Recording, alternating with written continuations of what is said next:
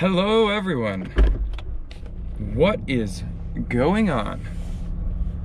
Today is an exciting day because we are about to start a whole new series on YouTube.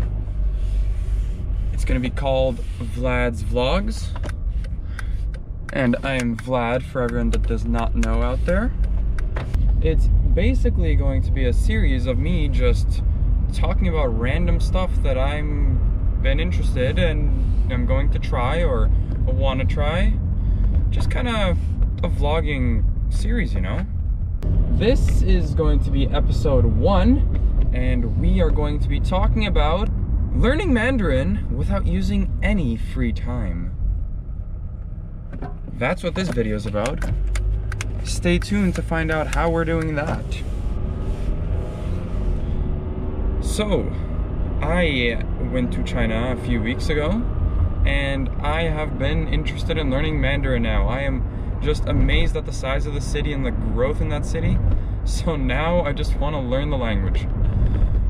So I was like, well, I don't really got much free time to learn, but I really want to. And so I tried to think about how is it possible to learn without using any of my free time. I tried to think about all the moments that I have available in my day that is not really free time. So let's cover those. The main one is just commutes. And commutes like this, my drive to work, my walk to lunch to dinner and stuff. I can always be listening. So that's one piece of free time right there. Another piece of free time is sitting on the toilet. You know, you're always on your phone, probably doing something inefficient. I know I am, so I could be learning Mandarin then. Another piece of somewhat free time is while you're working, actually. I currently listen to music while I'm working, but I thought, why not possibly use that to just also learn? So we got 3 periods of free time here.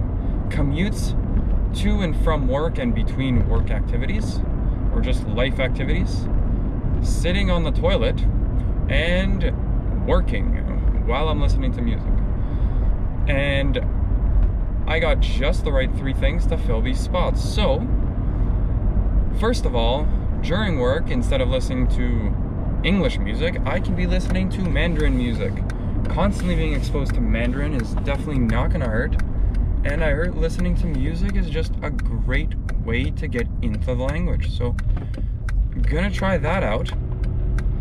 The next one is I've just had pretty great success using Duolingo in general to learn Spanish.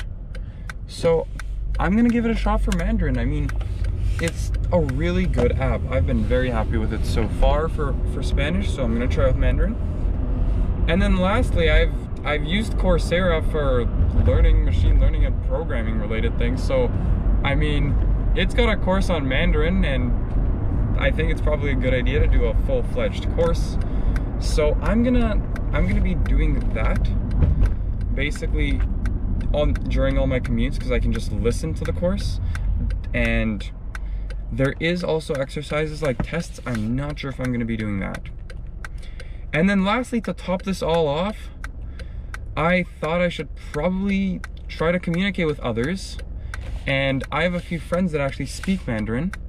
So I talked to them, and they said they'd be free once or twice a week to just do a Skype call and just maybe talk about our days in Mandarin. So maybe a couple months in, once I know a few words, once I can speak a couple sentences, I'll actually start speaking with them. Maybe during my walks between places and stuff, I can just give them a little call, have a little 10-minute conversation with them about something in Mandarin, and then get right back to what I was doing.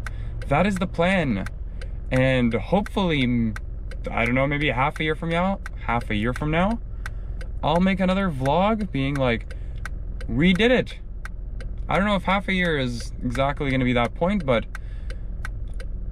I don't know, we'll see. We'll see where I'm at in half a year. That'll be a cool moment to see. Maybe I'll make a video of me speaking Mandarin then. Right now, I know very simple words.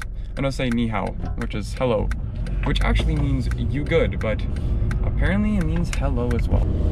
But that is all. The end of Vlad's Vlogs number 1.